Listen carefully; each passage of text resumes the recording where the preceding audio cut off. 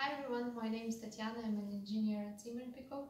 Today I'm going to show you the accessories that can be used with hypervalue sensors. The first one is our single unit that can be used for the hypervalue sensor testing. You can introduce the sample on the top of the well and perform your testing. Next one is the testing array. You can introduce your single unit to the force sensor holder and perform simultaneous testing of 4 sensors. Next one is a 8 sensor holder. You can attach the upper part and use this as a case for the sensor protection, so the sensor won't get scratched or damaged by mistake.